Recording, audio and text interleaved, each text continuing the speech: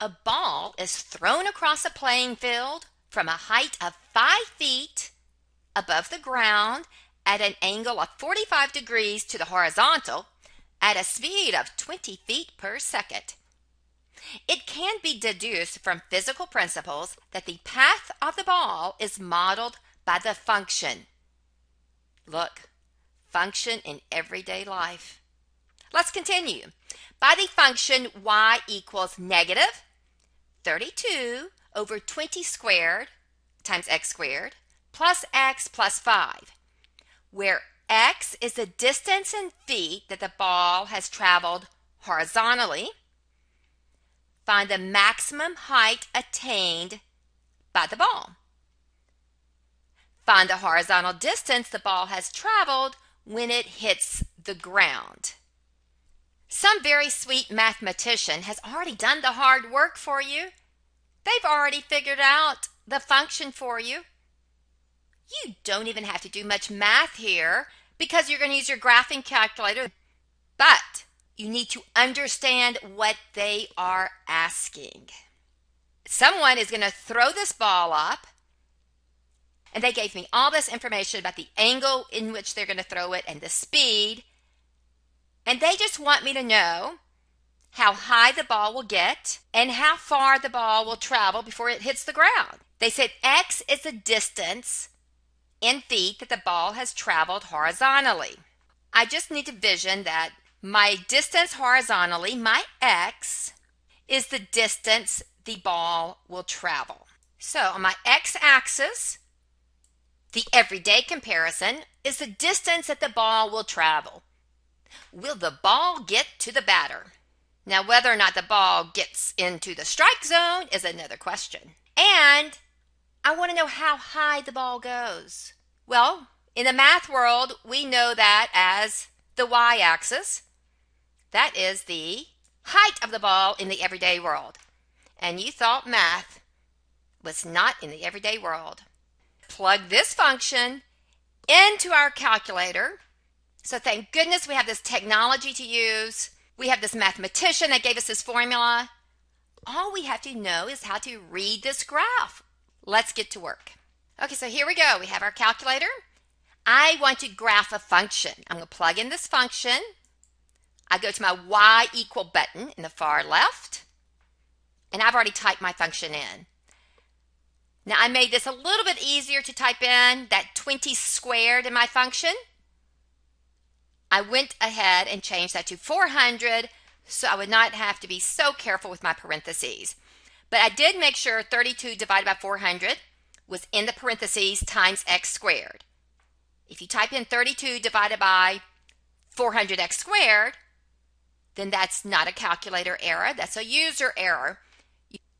You have to make sure you have your fraction together, the 32 divided by 400, and then all of it is times x squared, and it is negative.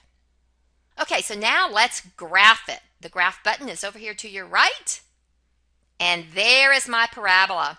You can't see it all, but yes, little did you know there are parabolas in our everyday life. We just don't know it. Well, I need a better viewing window. This window, my x's start at -10, they go to +10. My y's start down here. The math word for that is range, and they start at -10 and they go to +10. Well, our life is not made up of -10s to +10s. So how far do we think we can throw this ball? Let me fix my window. I know I'm not going to throw it a negative distance. I hope if I throw it somewhere. But I'm leaving -5 there just so I can see my axes. And let's let our x's go up to 20. Do you think he can throw it farther than 20 feet? I guess so. I guess it depends on how old he is. Or she is. Okay, let's carry on. So our Y men, once again, I'm not going to throw it under the ground, I hope. I'm putting -5 just so I can see my axes. And how high do you think they can throw it? 15 feet up, according to this formula. Let's graph it and see how our picture looks. Oh, that's rather a pretty picture. we won't look at this part of the parabola for everyday life. I won't look at me throwing it under the ground for this everyday life problem. But this part of our parabola is what we're looking at. So it starts at 5 feet up. That makes sense. I'm going to be standing up when I throw the ball. And it goes up, up, up. And this is one of my math problems I want to find, the maximum height. I want to calculate the maximum height. It's up here. It's my vertex in the math world. Calculate. Here's your calculate button. It's in blue, which means I have to hit the second button and then trace to get to my calculate screen. So second trace, I want to calculate the maximum. Hit enter. Now this is saying, are you on the left of the maximum that you want me to pick? So I'm using my cursor key to get a little bit to the left of what I see as the maximum. Hit enter. Then it's asking me, will you please go to a little bit of the right of the maximum? So I'm hitting my cursor key and I'm going to hit, they're saying, is that the right bound? I'm going to hit enter. Then it's asking me, would you like me to guess the maximum for you? And I will say, better you than me. I'm going to hit enter again. And this is saying the maximum is 8.125 feet. That's the highest the ball got. In the math world, this is my vertex. When x is 6.25, my y is 8.125. But I want to know the height, and that was my y, 8.125. Now I also want to know that after I throw the ball and it goes and it goes and it goes, I want to know how far it went before it hits the ground.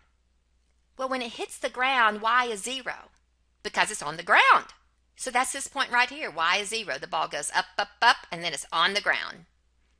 This is called our zeros. That's a good name for the zero, right? So I'm going to hit the calculate button again. So second trace is my calculate button. This time I want to calculate the 0. So I go down to 2. I'm going to hit enter. And it say, well, get to your left bound. So I'm hitting my cursor key. And I'm going to get to a little bit left of my 0. So is that my left bound? Hit enter. Now it wants me to go to the right bound. So I'm going to get a little bit to the right of my 0 and hit enter. And then it says, would you like me to guess? And I will say definitely. I will hit enter again.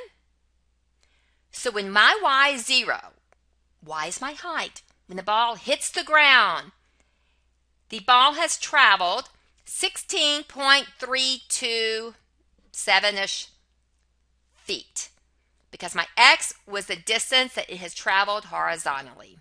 So the maximum height that the ball will reach is 8.125 feet. The horizontal distance that the ball will travel is about 16.3 feet. So the next time someone asks you, when are we going to use this math in the real world? It's all around you.